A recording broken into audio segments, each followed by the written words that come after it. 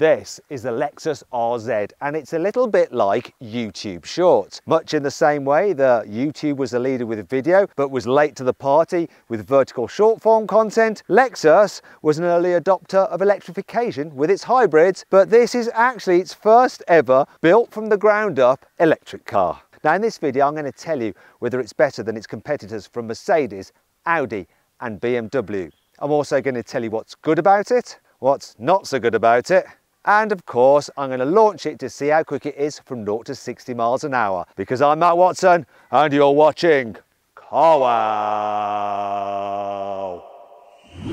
Buy, sell, Carwow. Let's start this video by talking about the design of the Lexus RZ, and I'm going to be a bit negative to begin with. I'm going to use a stick of truth to show you that I've got some fake vents there, there's some more on the front. It's not good, but everything else is. I love the design of the rear, it just looks right with the Lexus badge, the full length light bar and these cute little spoilers. Down the side, once again, I really do like the shape. It looks good in profile with all these creases. They're creases that work and look good, unlike the creases on the BMW iX, which sort of crease me up.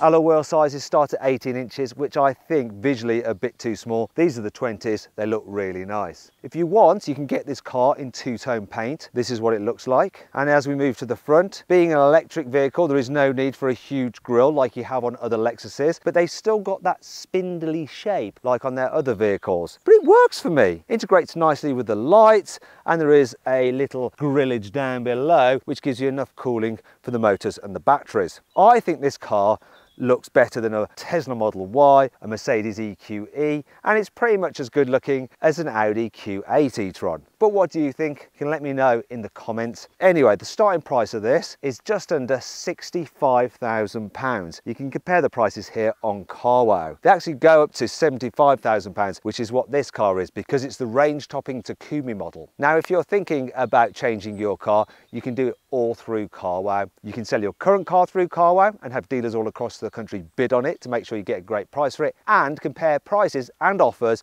on the car you plan to buy next. If you want to do that now, just click on the pop-out banner up there that should be appearing in the top right-hand corner of the screen, or follow the link in the description. If you want to do that at a later date or tell your friends and family about it, just simply Google "Help Me Carwow" and we will help you change your car. But while this car looks great on the outside, is it as cool on the inside?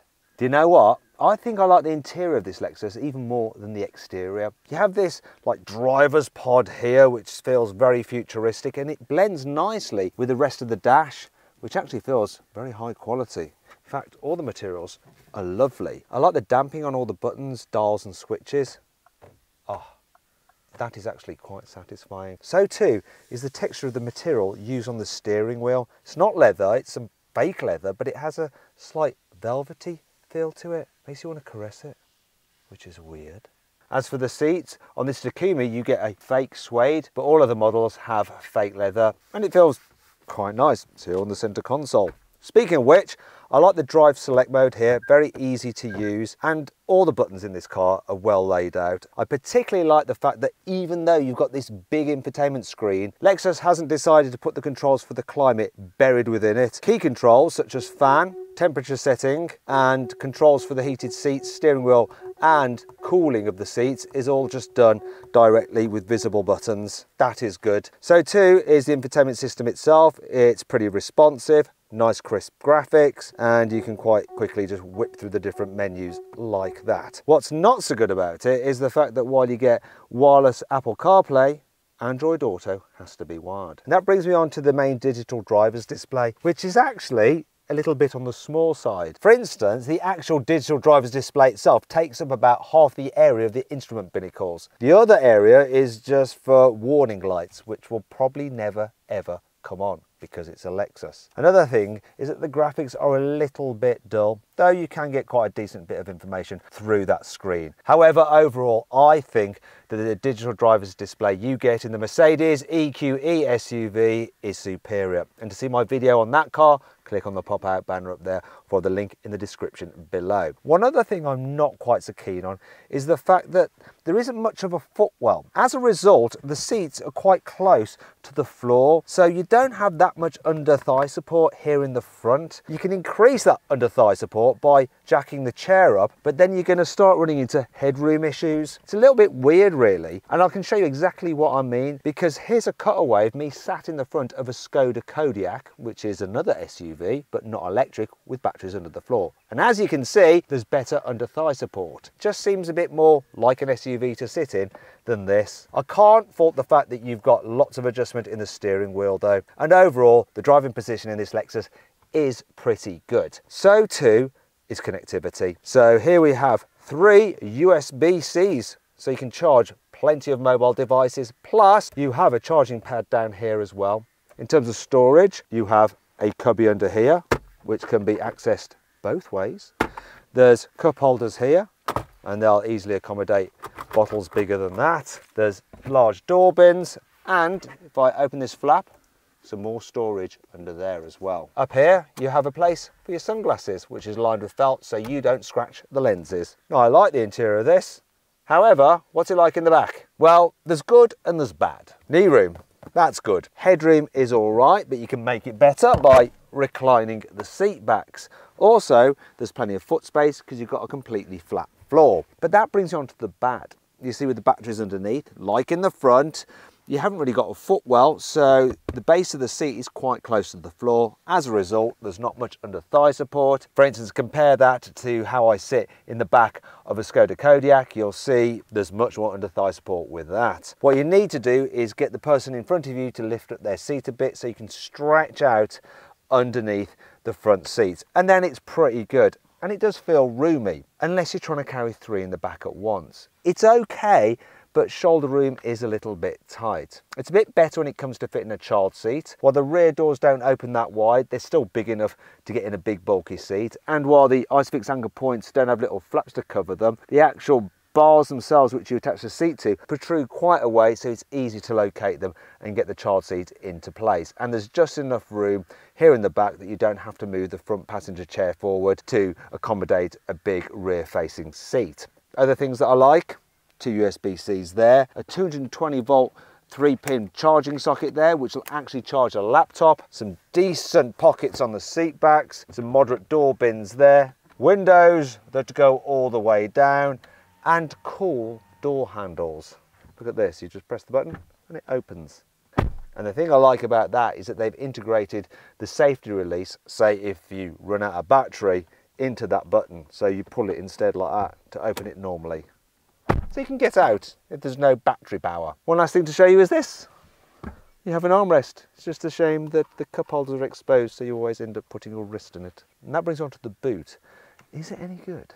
So the luggage capacity is 522 litres. By comparison, that's 2 litres more than an EQE SUV and 22 litres more than a BMW iX, though it's about 50 litres less than an Audi Q8 e-tron. Nice square shape, no load lip to lift stuff over, like that. Some of that luggage capacity is this underfloor storage with loads of room for your cables and the like. And I do like this feature. The low cover is just this flimsy little foldable device. Does the job, and it's easy to store underneath the false floor. Look, brilliant. You've also got some tie down points here and here, and to fold down the rear seats, you just lean in and do that. Right, there we go, and you get a continuous flat floor, which makes it easy to slide items straight to the front when you're loading it. What's not so good is this though. When you fold down the rear seats, the seat belts flop down like this, which means when you put the seat back, they snag. Not only that, you don't have a front boot like you do on a Tesla Model Y. Speaking of which, the total load capacity on a Tesla Model Y is over 800 litres. And that brings on to 5 annoying things about the Lexus RZ. In its wisdom, Lexus has decided not to fit a through loading hatch to give you access to the boot. It means that, unlike in many of its competitors where you can carry 2 people in the back and longer items, say if you've been shopping for DIY and planks of wood, You can't do that in this car. The RZ's towing capacity of 750 kilograms is pretty rubbish, but common for these kind of electric SUVs. However, if you go for the Takumi model, which is the range topper, you can't tow anything. Now, I'm not sure whether that's to do with the fact it has a special extra damper fitted to the front and rear axles across the way like that to give it a slightly better ride quality, and that gets in the way of the tow bar system. Could be that. We asked Lexus, they didn't respond. Either way, you can't tow with the Takumi. Even though this range topping model has electric seats for the two outer rear seats, there is no separate controls for the climate. It all has to be done through the front screen. Bizarrely, this car doesn't have a glove box. A supposedly family-friendly SUV without a glove box. Nuts! Now, can you name another car that doesn't have a glove box? I've put a pinned comment below. And you can't have this car's sister car, the Toyota BZ4X, because they're the same thing pretty much. Can't have that car, but name another one, right? Good luck. This car emits so many warning beeps and bongs. You'll be driving along, minding your own business, and beep here, bong there, beep there, beep, bong, bing, bong. It's just crazy. Now, you can turn off the systems, but it can be quite frustrating. There's even one that'll actually warn you if you take your eyes off the road, which is sort of a good thing. But sometimes you have to take your eyes off the road to operate things through this slightly confusing touchscreen. However, that does bring me on to 5 cool things about this car, because it is loaded with safety kits. There's just so many safety systems which help prevent you having an accident. And one of the coolest is something called Safe Exit Assist. So imagine you've been driving, you've parked up, you go to get out, and you want to open your door, but something like a bicycle or a jogger runs past you like that, gives you a warning, and it prevents you from opening the door and won't let you open it until that person or bicycle or whatever has gone past. All but the entry-level model get a head-up display, and it's really detailed. As well as your usual speed, it'll have your driving assist information on there as well. Plus, it'll highlight which buttons you're pressing on the steering wheel, so you never have to look down. You can just feel your way and actually see which ones are illuminating in the heads-up display, so you hit the right one. The RZ stereo system uses special noise-cancelling technology to counteract any unwanted sounds and to make sure the cabin feels as peaceful and quiet as possible. Also, Lexus has gone the extra mile to make sure quite a lot of the car's functions are as quiet as possible. For instance, check out the windscreen wipers with the wash function.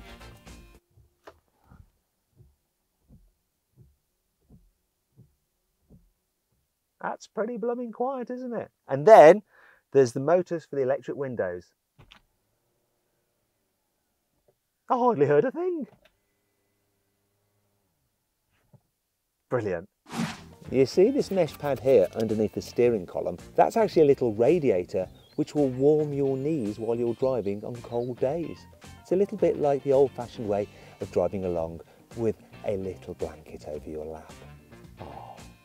All RZs get this glass roof as standard.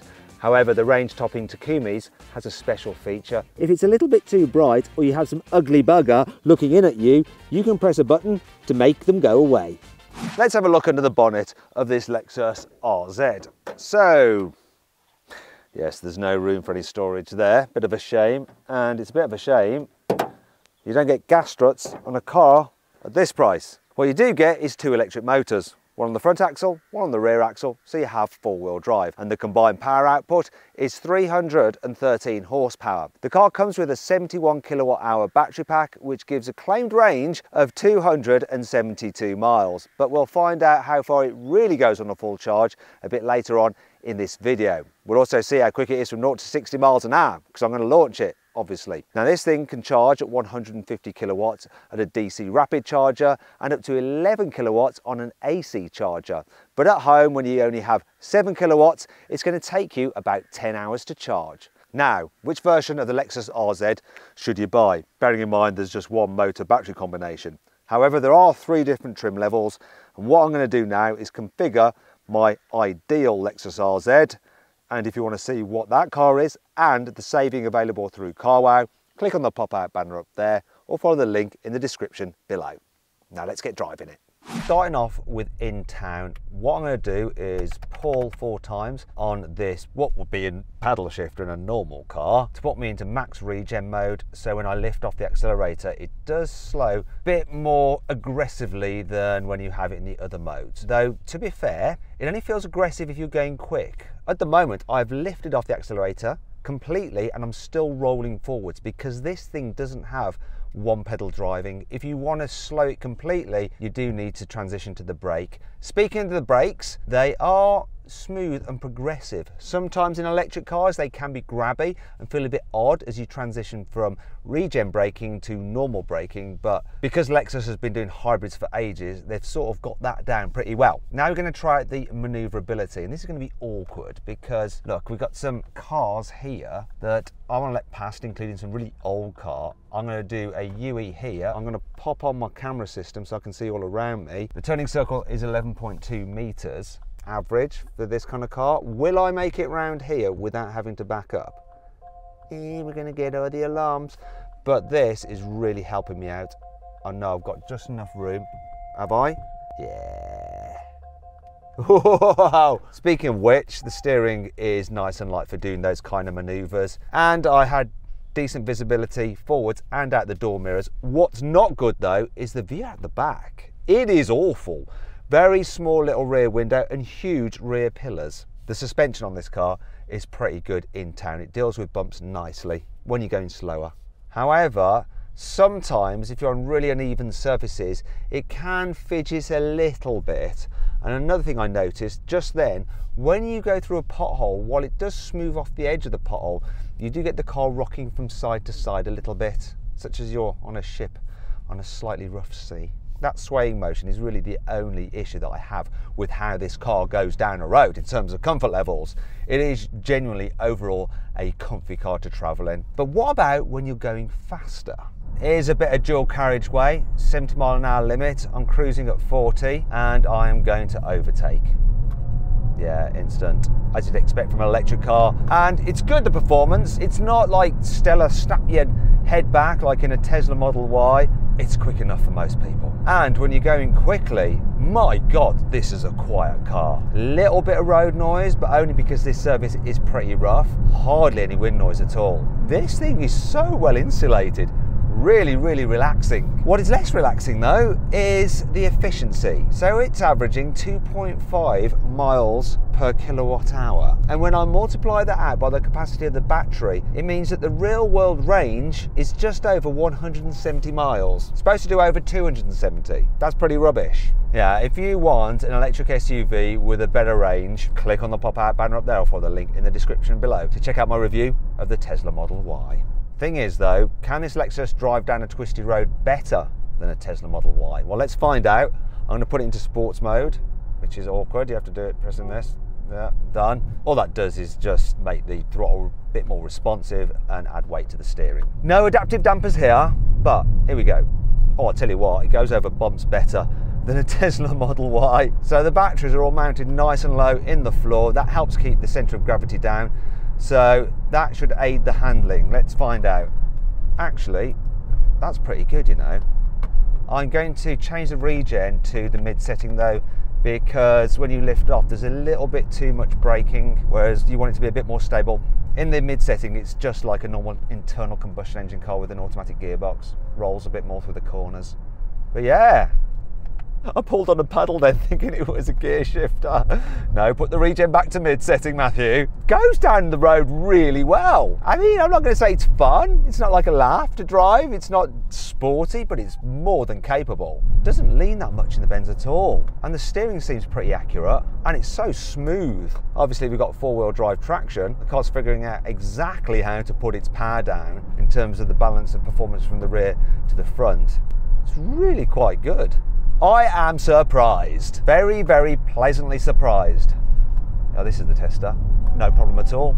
Really sure-footed. Yep, this car handles better than you need it to. Final thing to do is to launch it. Lexus says this car will do 0 to 60 in 5.3 seconds, but the specialist timing gear here is going to reveal the truth. We're in sports mode. I'm just going to floor the accelerator. 3, 2, 1, go.